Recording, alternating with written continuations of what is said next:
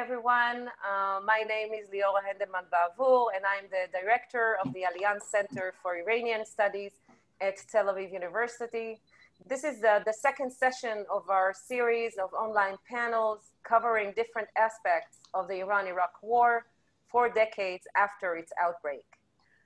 In organizing this series and hosting this evening's panel, I'm joined by my colleagues Ronen Zaidel, a researcher of Iraq at the Moshe Dayan Center and task team member at the Israeli Institute for Regional Foreign Policies, Mitvim. We are hosting today very distinguished guest speakers, IDF retired Colonel Pesach Malovani, a senior intelligence analyst. He is the author of Wars of Modern Babylon, a history of the Iraqi army from 1921 till 2003, published by the University Press of Kentucky. He also have authored 3 books in Hebrew and co-edited 2 more about the Iraqi and Syrian army. And he authored many articles on the subject. I must confess that I became acquainted with his writing through an article in a journal Marachot about the Iraqi invasion to Khorramshahr. And today we will hear a little bit more about the Iraqi army than the Iranian case. But the Islamic Revolution brought about the disintegration of the army in Iran, but disturbing signs already started to show troubling signs earlier on.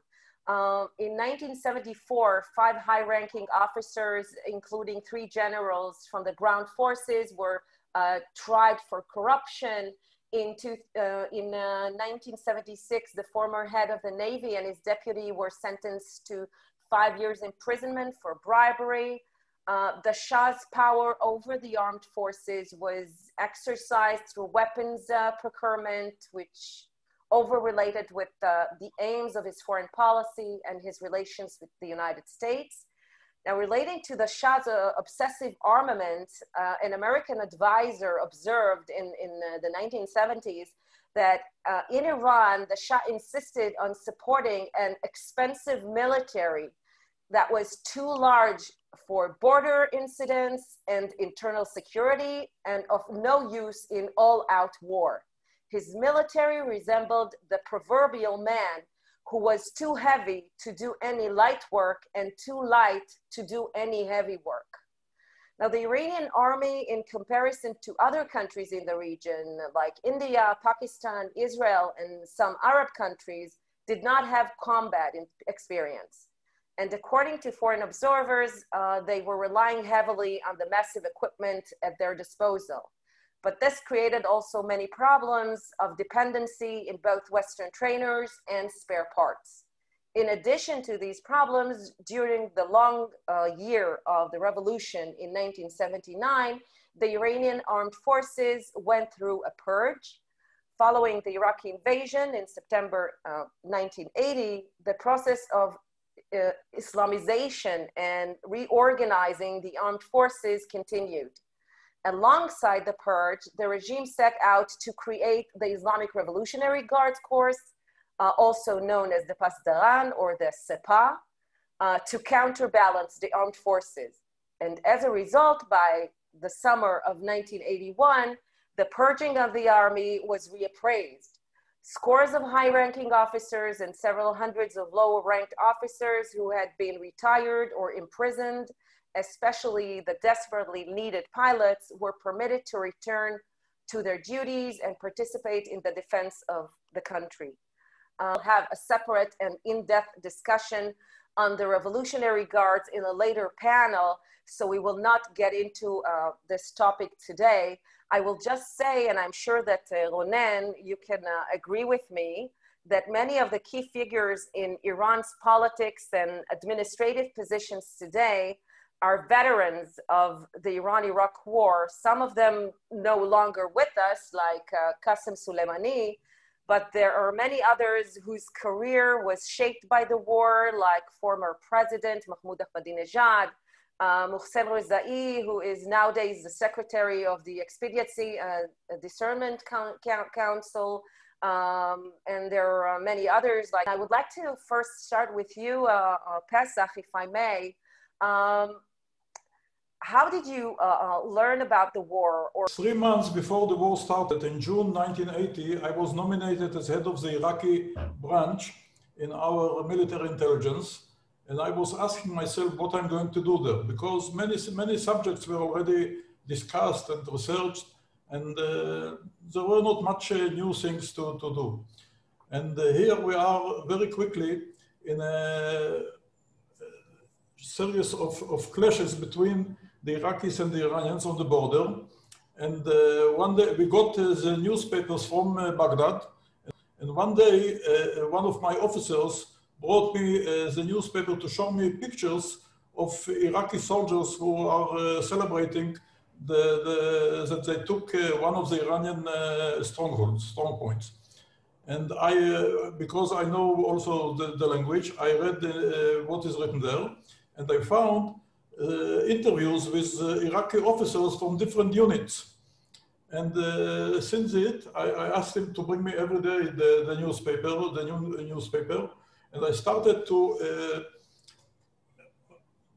write down those interviews by units. And very quickly I found that at least 10 of the Iraqi divisions are now out of their permanent camps and deployed along the border with Iran, which shows that there is something going on, and maybe there is an intention that these divisions, most of them were armored divisions, but not only, are prepared to open a war with Iran. And after a few days, it really happened. So Pesach, so it was a surprise for me and for our organization also. As well, it was a surprise for the whole world, because as I remember, nobody knew or had a sign that such a thing is going to happen. And later it was prolonged for long 8 years of war. Can you tell us about the development, the major developments from the military side? Okay, I prepared a lecture about it, and I will tell you about it. Just a few days ago, I lectured on another war in the areas that preceded the Iran-Iraq war, the Yom Kippur War, or the October 1973 war, which we currently marking 47 years since. And now I will present the longest war that had taken place in our region so far, and its impact on the region is evident to this day. I would say that the Iraqi preparations toward the military conflict with Iran started after the Ba'ath Revolution of July 1968, when Bakr and Saddam came to power. They brought about a reversal in the traditional Iraqi perception of the military's place in the country and its national functions, and created a change of historical significance in its development. For the first time, the Iraqi leadership sought to neutralize the military from engaging in domestic politics so that it would no longer pose a risk to the regime, and to devote all national resources to build an impressive military power to be weighed against external enemies. Until then, the Iraqi army was deployed in wars against Israel by sending expeditionary forces in 1948 and 1967 and fighting against the Kurdish rebellion in the north of Iraq. Since the rise of the Ba'ath regime, and especially since Saddam Hussein himself became president in 1979, the regime had made extensive use of military not only against Israel during the war in the Golan Heights in the 1973 war, but mainly against its neighbors, Iran and Kuwait. Saddam's vision was to bring Iraq to its glorious days from the times of the Babylonian Empire kings Hammurabi and Nebuchadnezzar and the Abbasid caliphs, and became the leading power in the Arab world instead of Egypt, that abandoned the path of struggle against Israel by signing with it a peace treaty. The strategic decision of the Ba'ath leaders to change the army's role raised the development of military power to the top national priority. As a result, during the period before the war against Iran, there was a tremendous and unprecedented strengthening of the armed forces to an extent not previously known in the region, by investing a great effort to equip them with advanced weapons, establishing new formations, and improving its capabilities. The architect of this development was Saddam Hussein, who acted as deputy commander-in-chief of the armed forces during al-Bakr's presidency, and later as commander-in-chief as he became president.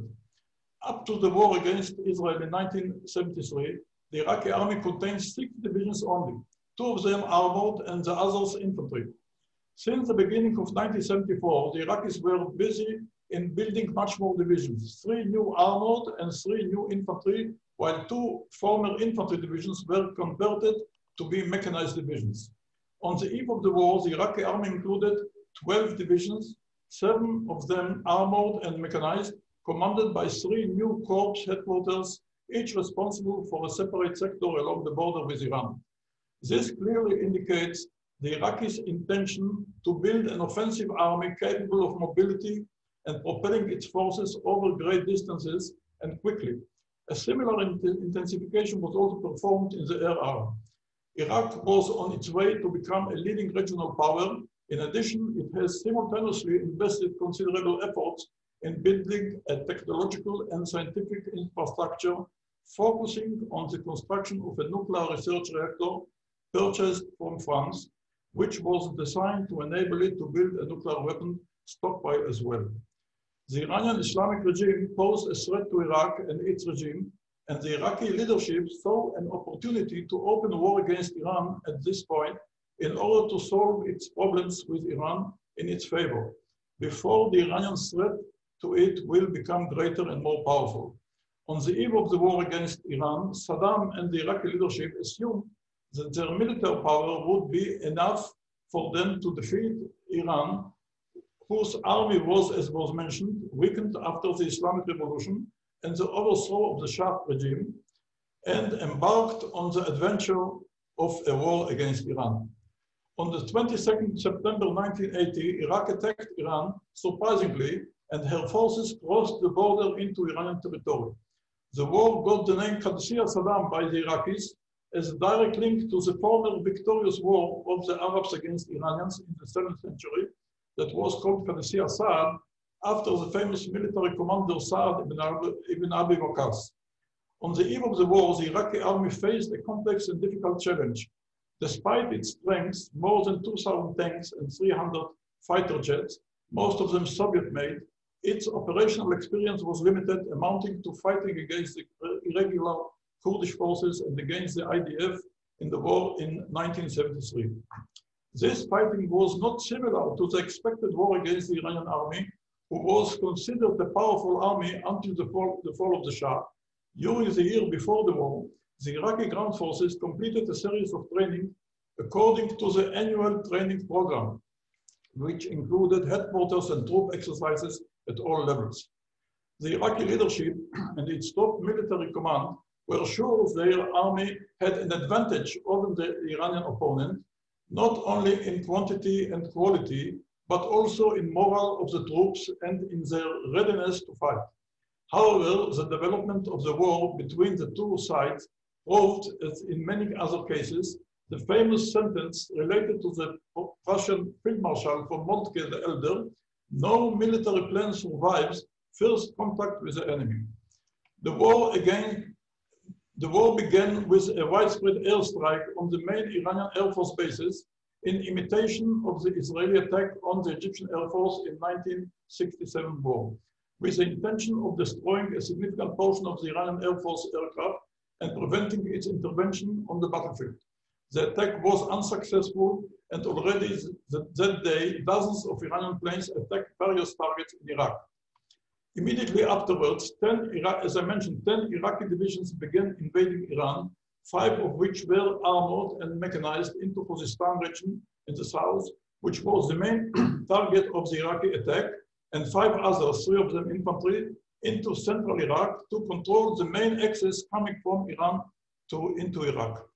In 2 sectors, the Iraqis remained in defense. In Kurdistan in the north, deploying their few forces, and in the south, defending their shores with their small navy. The attack surprised the Iranian leadership and the army as well. The army used to be, in the times of the Shah, a very powerful army which was supposed to face the Soviet army. But after the Islamic Revolution, Iraqi and Western intelligence agencies assessed that its combat capability was severely damaged and was less than 40% compared to the Shah period. The most severe damage was done to Iran's powerful air force that was reduced from about 500 advanced combat aircraft, all Western-made types, Phantom F-4s and Tomcat F-14s, to less than 200, according to intelligence sources, mainly because of the Western weapon embargo imposed on Iran after the revolution. The Iranian ground forces included 9 divisions, 4 of them armored, and the rest infantry. 2 of the armored divisions were deployed on the eve of the war in western Iran, one, the 81st, in Kermanshah, facing the central sector with Iraq, and the other, the 92nd, in Ahwaz, in Khuzestan. All the others were deployed in different locations over the country, mostly in the depths. The ground forces were also equipped with Western-made weapons, more than 1,000 British chieftain tanks, and a similar number of United States M48 and M68 tanks. The main favorable terrain for tank battles was in Khuzestan, but with many water obstacles and marshes, while the central sector was mostly a hilly to a mountainous area and was more suitable for infantry operations. The Revolutionary Guards were at the beginning of their build-up and were involved mostly in internal activity, especially to strengthen the new Islamic regime and its control in Iran against opposition elements. During the development of the war, they became a separate and powerful army by itself. The Iranian Navy was not hurt by the revolution and was the dominant power in the Persian or Arab Gulf, it depends which side you call it. This was the situation on which the Iraqi leadership based its decision that this is the most appropriate time to launch a war against Iran, as the new regime and the Iranian army were not ready for it, and before the regime would strengthen its military capability. In addition, that Iran's international position was severely damaged after the revolution, and its former allies, the United States, Britain, and France, became now its enemies. The Iranians were surprised by the Iraqi move and reacted badly at the beginning. At first, the Iraqi forces did not encounter any serious resistance from the few Iranian forces deployed along the border. It seems that victory on Iran was within reach. The first time the Iraqis invading forces encountered severe resistance was in the city of Khorramshahr in the south, which turned into a difficult and bloody battle in a built-up area environment. Later, the Iraqis suffered an important failure to take the city of Abadan, east of Khorramshahr. This actually was the end of the first stage of the war. As the war continued beyond the schedule that the Iraqis planned and the difficulties grew up, Saddam realized that he was mistaken and that the war was going to be long and steady. He tried to propose ceasefire, but the Iranians showed stubbornness and refused. The Iraqis were caught between their inability to advance and achieve further achievements and the Iranian refusal to stop the war. A problematic situation. They didn't consider in their planning, which forced them to start preparing for it by recruiting more manpower, mostly reservists, to establish additional forces they needed and to acquire additional weapons. Their training bases were full of manpower trained for joining the battlefield. The Iranians also began to organize themselves against the Iraqi invasion, recruiting manpower and launching a series of counterattacks in order to stop the Iraqi forces. They started to build a new army, as I mentioned, the Revolutionary Guard, in parallel with the regular army, whose fighters were full of religious and national enthusiasm. In January 1981, a new phase began in which the Iranians took over the initiative and began to increase gradually their pressure on the Iraqi forces by launching extensive attacks on them in both sectors. While on the land arena, the Iranians were successful, their ability in the air and sea arenas was weakening. During a year and a half, up to June 1982, the Iranians initiated more than 10 major attacks in different sectors, which required them to invest a great effort in preparing those operations. It was a bad sign for the Iraqis about the future to come. The Iraqis did not assess properly what is expected to happen and the enormous efforts made by the Iranians to remove their invading forces from Iranian territory. After some failures in the field, the Iranians started to gain victories. In September 1981, they managed to achieve their first victory, lifting the Iraqi siege on Abadan and reoccupying territories in other sectors. These warning signs pointed out that the war is facing a strategic turn. After intensive preparations, the Iranians launched in spring 1982 their strategic offensive in Khuzestan, which after 3 months of hard fighting, succeeded to inflict a heavy and painful defeat on the Iraqi forces and liberated most of Khuzestan from their presence. Saddam then decided to withdraw all his forces from all Iranian territories and cities to their former positions along the international border between the two countries. He suggested again a ceasefire and ignited a new war in the area, in Lebanon, by attempted assassination of the Israeli ambassador in London and tried to persuade the Iranians to end the war between them and instead send their armies to fight a common enemy, Israel, that invaded into Lebanon. The Iranians did not accept his gesture and decided to continue the war in order to exploit their last great victory. Now starts the third phase of the war that lasted longer than 5 years and was characterized by the great number of attacks into Iraqi territory along their common border, focusing on the Basra area, which was the Iranian strategic target.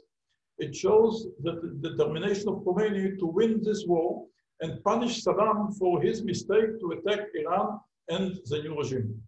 In a very miraculous way, the Iraqi army performed now different and better than it did in the previous battles on Iranian soil and defended stubbornly against those attacks. During this phase, the Iraqis introduced new elements into the war, the use of chemical weapons against the Iranian attacking forces and the war against Iran's economy, especially its oil industry and export system. Iraqi decision was at this phase to perform a defensive strategy, leaving the offensive initiative in the hands of the Iranians in order to exhaust their forces by causing them as many losses as possible and damaging severely their economic infrastructure and thus bring an end to the war. This strategy was also intended to reduce the extent of the Iraqi army's casualties. They emphasized that the Iraqi army succeeded to thwart all Iranian efforts to break into Iraqi territory, especially in the Basra and southern sector. The army succeeded to overcome the trauma it suffered as a result of the defeat and casualties it had suffered a year earlier in Khuzestan, and that Iraq has gained broader international and regional support in its war against Iran. This was reflected, among other things, in the large quantities of advanced weapons of all kinds, which Iraq obtained from various sources, while Iran was in almost complete isolation and had difficulties finding sources of supplies for weapons and spare parts, which it needed to continue fighting. The Iranians tried their luck in new sectors in the Kurdish mountains in the north, with the intention to reignite the Kurdish revolt, and also in the Huwaisis swamps in the south, where the Iraqi defenses were thinner but didn't achieve much success in both. In addition, the war of the cities between the two sides was intensified after it was renewed following the withdrawal of Iraqi forces to the international border. The Iraqi war against Iran economy caused a sharp decrease in Iranian income from oil export. And the Iranians, who began to feel the economic suffocation tighten around their necks, decided to respond by threatening to prevent oil export from the Gulf in general and attacking Saudi Arabia and Kuwaiti ports, oil facilities, and other vital targets in these countries, hoping to end the Iraqis' blockade on its oil export. They also scattered mines in various places in the Gulf and in the Red Sea. The unsuccessful attacks exhausted Iranian forces. The number of casualties increased to a daily average of 300 killed at the end of 1984. The Iranian armor was eroded, and most of the attacks were carried out by Iranian infantry, human waves, what they call. The Iranian Air Force also weakened In contrast, the Iraqis grew stronger. Their air force was concentrated in bombing of strategic and quality targets in the depths of Iran, particularly oil targets, in order to increase pressure on Iran and its economy.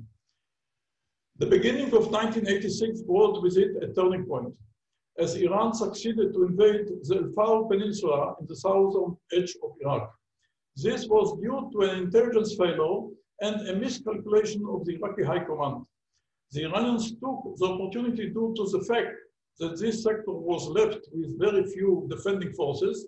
This surprising development became one of the most important strategic developments in this war, and one of the most difficult and blood-settled battles that took place in it, and became one of the most prominent Iraqi symbols of war. Nearly 53,000 Iraqi soldiers were killed in the fighting to return Al-Faw to Iraq.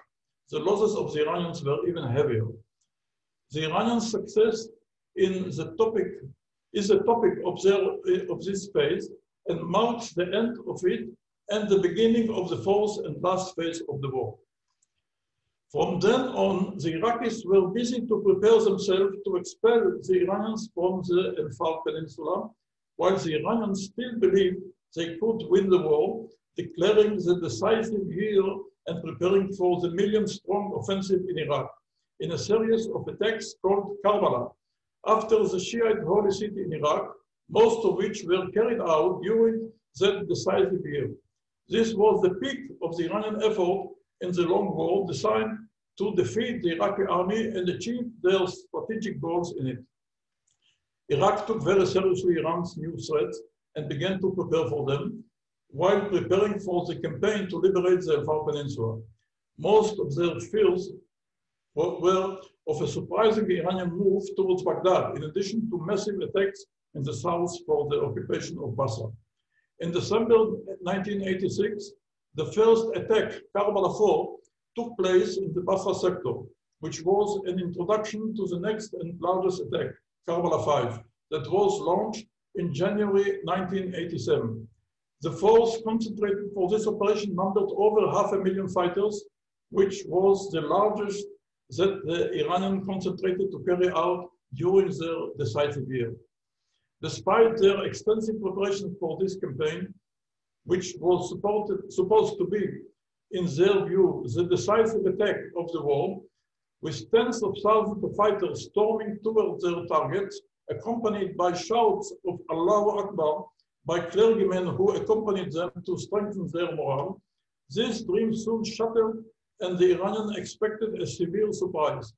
They found the Iraqi forces were well prepared for this move and successfully withheld this massive surge of infantry masses that attacked them. The enormous fire from ground and air the Iraqis used in this campaign caused a huge killing among the Iranian forces, which led the Iraqis to call it the Great Harvest Campaign. The campaign, which lasted about 3 weeks of fierce fighting, caused the most widespread carnage among Iranian forces. At least 80,000 dead, including hundreds of commanders of various ranks, and about 150,000 to 200,000 wounded, according to the Iraqis, who described the Iranian defeat as a heavy disaster for Iran and warned its leaders from making another attempt to infiltrate Iraqi territory.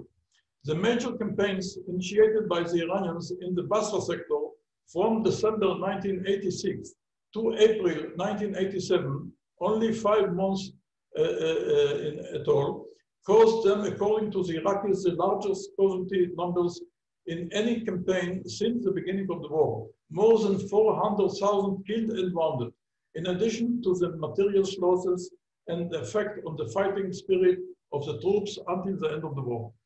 The Karbala 5 campaign may have been the great and last Iranian hope in this war to reach a decision in their favor, but it turned from a victory campaign into an extremely severe defeat in which they suffered the heaviest losses since the beginning of the war.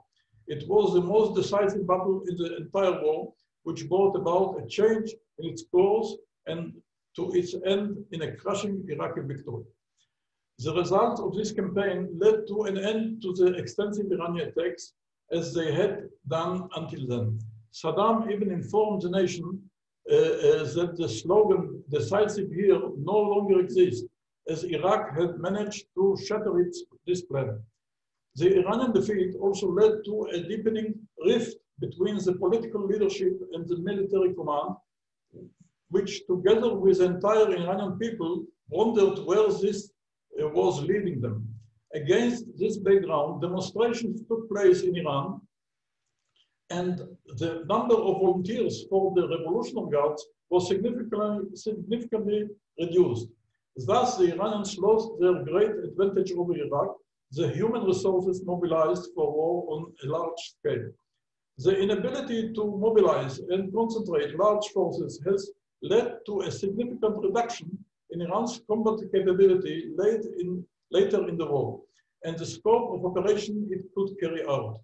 The dire consequences in the major campaign in the Basra sector, more than anything else, expressed the failure of the Iranian effort to bring about the decision of the war in the decisive year. On the other hand, it was a victory for Iraqi strategy which aimed to harm Iran's main elements of power, its economy, its manpower resources, and national morale, and at the same time increased Iraqi power. The severe damage to human sources joined the severe damage to the Iranian economy, which at the end of the decisive year was completely devastated. The Iraqis continued to increase their power and operational capabilities by introducing new and advanced weapons in all arms, mainly in the Air Force. They increased the order of battle of the ground forces, especially of the Republican Guard, their elite force that was upgraded to the level of an army corps and acted as their strategic reserve that played a crucial role in their victories at the end of the war. The prolongation of the war and the escalation of Iranian activity against the Gulf states that supported Iraq in response to Iraqi attacks on their oil infrastructure led to international involvement in the war, mainly by the United States, whose forces even acted against Iranian targets in the Gulf. Political efforts to end the war were also intensified, culminating in Security Council Resolution 598 of July 1987, which called for an immediate ceasefire.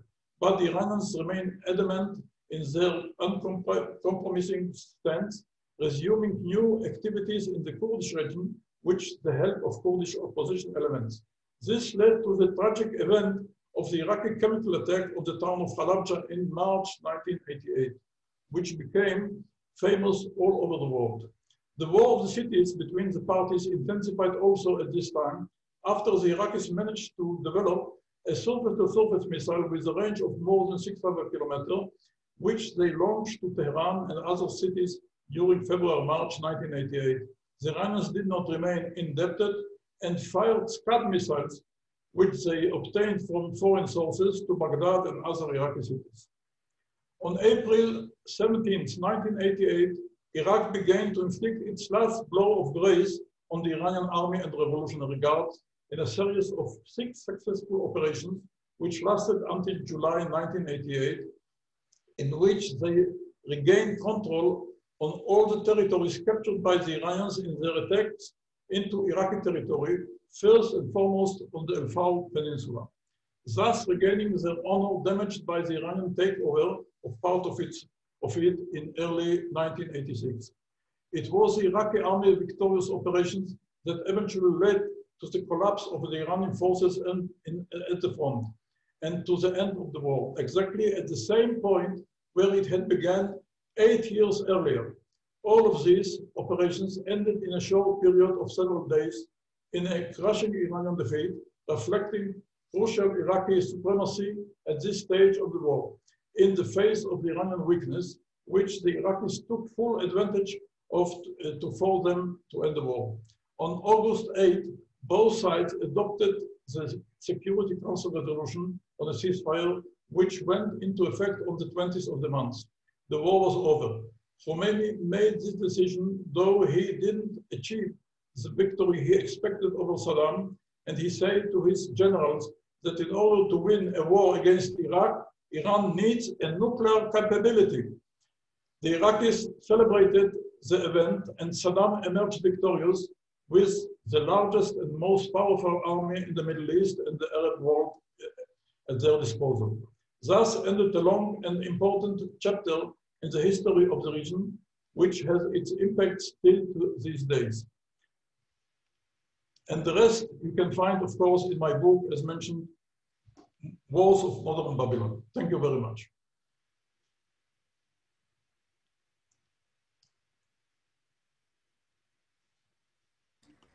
Thank you, Pesach.